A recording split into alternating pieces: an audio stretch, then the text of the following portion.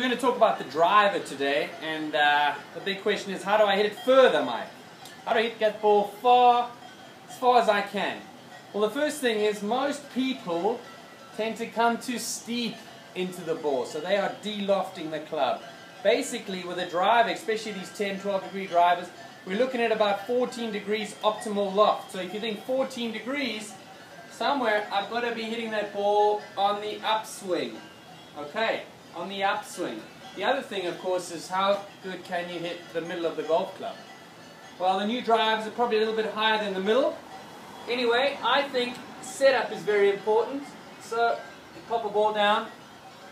Just want to see that I don't.